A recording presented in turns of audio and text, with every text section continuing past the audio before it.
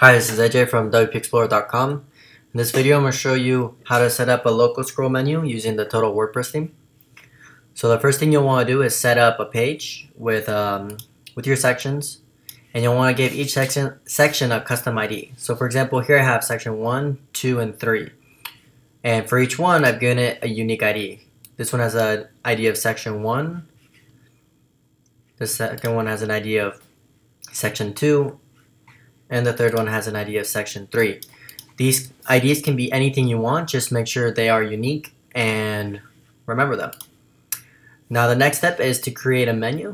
So here I have my local scrolling menu, and I've created my 3 links, section 1, 2, and 3.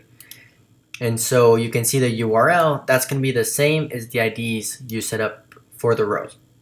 So this one has a URL of section 1, this one has a URL of #section 2, and #section 3. Now to add an animation to the local scrolling links, you'll want to add the class right here, local scroll, to the classes field. If you do not see this classes field, click here on screen options and enable it right there. Now for this specific page, I have set this local scroll menu, as you can see down here, as the custom menu for this page. So when I view it live, you'll see my custom menu right here and my links, and when I click on any, you can see it'll scroll right down to that section like this, and that's all there is to it.